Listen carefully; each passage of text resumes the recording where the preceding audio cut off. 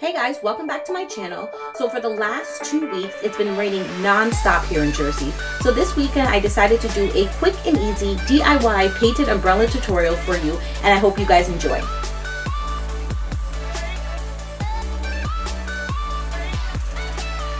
To start off, I picked up this black umbrella from IKEA and some white and teal paint from Michael's, along with a package of paint stoppers.